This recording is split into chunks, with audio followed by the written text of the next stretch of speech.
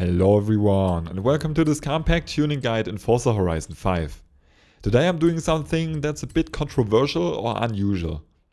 As you've already seen in the title and thumbnail, we've got the legendary Audi S1 Quattro or Quattro from Walter Röhrl from 1986, with which he set multiple world records at Pikes Peak.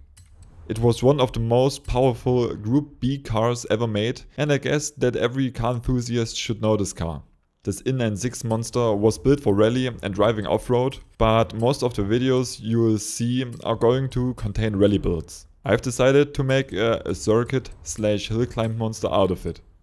In stock conditions you can really feel the rally genes. A soft suspension, the Quattro all-wheel drive which was set up for going sideways, and a medium short gear ratio. New in the game and also on this car, there's a turbo kit with anti-lag which basically holds its boost pressure.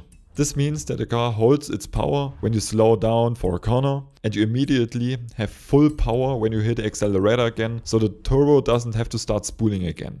That being said, the car obviously isn't for circuits or sprints with long straights, but for tracks full of corners. Still, I've decided to use this car on a street circuit, which has a good mixture of both flat out parts and sharp twisty corners. With the tune you see in the background, you are able to hunt leaderboard times and you can basically fly through every turn. If you are still not fine with the grip, you can either increase the arrow, because there is some room left, or you just use full slicks but give away a bit power. In every way you move the car, it's always fun as hell and it won't get boring. If you like my idea and the video I've made for it, please think about giving a thumbs up or even a sub to my channel.